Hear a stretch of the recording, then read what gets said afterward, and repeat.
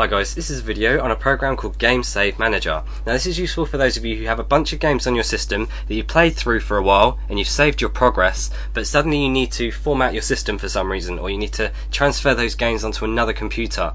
That's where GameSave Manager comes in. It basically is a backup and restore tool for your saves of your games.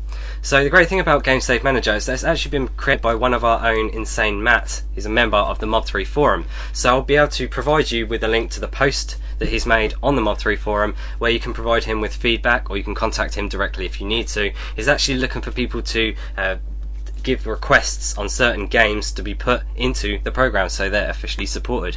Currently there are 73 supported games, which I will show you in just a second.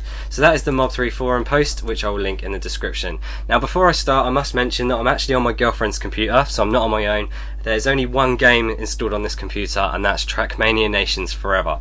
So I'm going to go ahead and click this GameSave Manager, and we're going to see it as it starts up. If we go to File and then List Supported Games, you can see it's opened a text document that has all the supported games that are here. Now a lot of them are the really popular ones, so we've got Bioshock here, we've got Battlefield, we've got Call of Duty, Crysis, Grand Theft Auto, Prototype, TeamSpeak's even here, and also Trackmania Nations Forever, which is what I need to back up right now.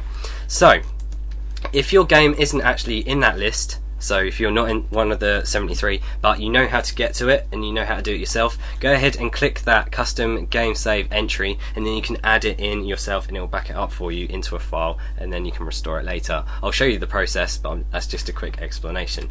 So I'm going to go ahead and back up my game save. So I'm going to click it. It's just gone straight through. It's detected my game, Trackmania Nations Forever. It's given me a warning, so I'm going to click it, and it says it contains skin and track caches, to name a few, so backup size may be large. That's not a problem for me. So it's just detected it. It's just shown where it's actually located, as you can see, not my computer, and it's asking about a Steam username and Steam community ID, which I am not going to set at the moment because obviously my girlfriend doesn't have one, so it doesn't really matter at this point. So I'm just going to go ahead and click Start Backup. As you can see, it's saving it as a GSBA file, GameSave Backup Archive. Now when you go to install this GameSave Manager game, it will ask you if you want to associate those files with GameSave Manager. I suggest you do that, so then you can just double click and it will open up in the program and get ready to restore with your games. So I'm just going to click Save, and that's it. It's just backed up, it's done, and there it is. This is the GameSave Manager backup, and I can then put this onto a pen or back it up anywhere, put it on some online storage or something, and then I can restore it later on. So that's exactly what I want to do with all the games on my computer at home if I ever need to format them. This is suggested for those of you who just want to, who I suggest to just back up now. If you have any issues with your computer right now, what about your game saves? Will they disappear? So go ahead and back them up now with GameSave Manager.